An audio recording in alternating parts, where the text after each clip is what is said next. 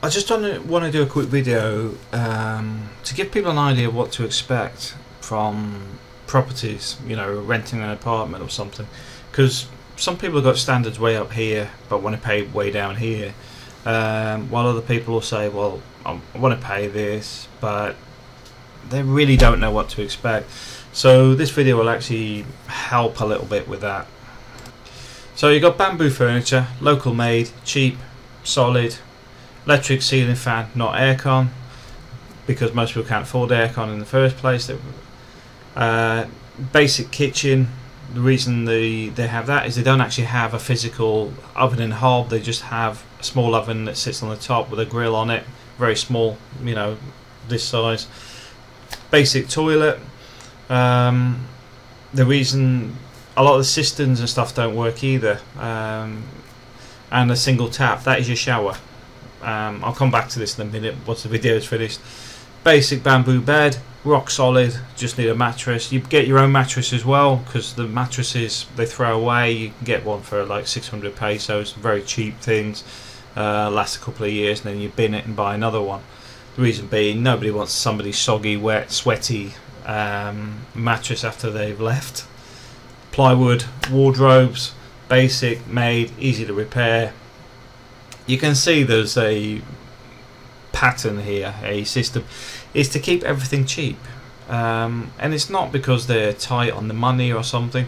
It's because the rent values don't put enough money back into the building to make it worth investing a lot of money in it. Also, if you get a bad tenant, they'll steal your TV, they'll steal everything that isn't nailed down, but also they will leave it in a way that is unacceptable in the West. Well, I say that, I've dealt with social housing, so I've dealt with real scumbags, but the point is, I've seen it where new tenants going in have had to repaint it and clean the place. Not ours, but I'm talking about, they've said, Matt, have a look at this, where they've rented it somewhere and the owners haven't cleaned it up. But they're not small owners like this one, because that one's in a block of 3 apartments. I'm talking about in a block of about 40, where it's got a caretaker sort of set up, and they'll just basically not do any of the work. They'll just get you to clean it out, because the last person left at 2 in the morning, disappeared without paying the rent for months. But that is at a basic apartment in the Philippines. Now, some people go, well, I'm not living in something like that. Nobody's telling you to. I'm telling you that for that sort of rent market, which is probably the 6,000 pesos mark, that's what to expect. My friend Eric lived in a place that cost 1,500, which was probably about half the size and a lot more basic, but he was only back for a while he's processing his wife's visa, etc. So he wasn't too concerned about planning long term, because his place before that was actually quite a nice row house, which was a nice size. I think it was 3 bedroom, had its own space on the front. You could run a shop even if you wanted. I couldn't knock that at all. But even the place he was stopping in at 1.5, it's fine. But a lot of people can't live basic, and which is why they get hung up on all this. But like I'm saying, this is the level, that's about 6,000. If you were living in my personal apartment, which I don't rent out, the fact is I've got a plasma TV, a 32-inch LCD TV, smart TV, where it's got internet and everything wired up into the TV, etc. It's got CCTV system, it's got a large sofa set, etc.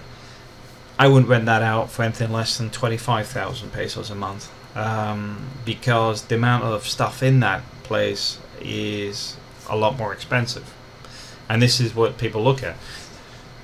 Now, if you want to get to a hotel standard, go to a hotel. But I'll tell you now, renting one of these places and go and buy yourself a little TV and stuff, etc., it works out cheaper over a period of time. If you're stopping 12 months, buy the stuff. Buy it yourself, because you can always sell it at the end of it. You may not get what you want for it, but for the amount you pay for getting somebody with more expensive equipment in it, you could probably buy it yourself. and that's the best advice on there, because you can also get what you want. So you get your apartment you like, the way you like. That's why I keep mine basic. The idea being is you can move in there, decide, okay, I don't like the bed, Matt, can you take the bed out, I'll buy my own bed, etc. I have no problem with that. The rent won't go up, it's your bed. But the advantage you got is you can get a nice expensive bed that you're happy with. You can get yourself a 32-inch TV instead of the 21-inch LCDs that we have. It's all about, you know, making the best of what you've got, but being realistic. If you wanted a house in a subdivision, you can hunt around. You'll get some from about, well, if you go to a Decker Homes, for example, which aren't a great subdivision, they're packed in like sardines in row houses, etc. Those are going to be from probably about 5,500 to 6,000 upwards. If you're looking at something like a 4-bedroom subdivision house with a guard on the gate and restricted access, you're probably looking at 15,000 to 20,000 a month upwards. That's the reality of places. Personally, I find subdivisions are a bit like locking yourself in with criminals, because people that have a lot of money in the Philippines have a potential to be a risk to you. That's the diplomatically way of saying you don't know who you're locked in with, which is why the subdivisions to me have got no appeal. But also, I don't go halfway around the world to experience nothing. I like being amongst the community. I like being part of the community. Subdivisions sort of isolate people, but also a lot of subdivisions are fairly empty because they've been bought with overseas money, and the people that own them are overseas.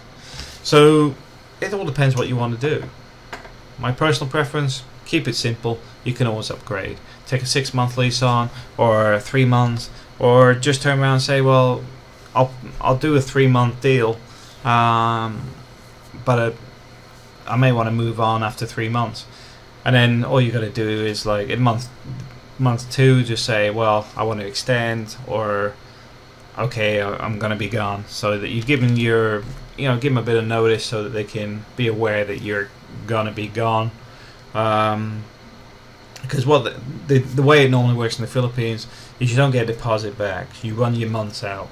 So if you paid like 1 month deposit, 2 months deposit plus 1 month up front, which is normal. So you paid 3 months up front. They won't give you the 2 months back. They'll just turn around and say, okay, don't pay the rent for the next couple of months. That's how it is, because most of the time the money's already spent. You probably heard me talking about the road before. This was a prime example, because a German guy had decided to take on a row house in our neighborhood. He'd already paid a deposit down, and somebody had promised they would fix the road. I'm being diplomatic here. It wasn't me, but he'd paid the deposit, etc., come back, and the road hadn't been fixed, so he didn't move in.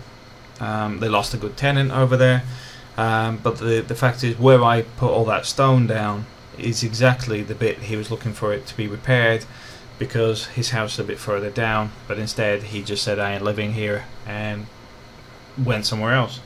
Where myself, I don't mind investing in the community because it's where I live. Well, anyway, thanks for watching. Hope you enjoyed it.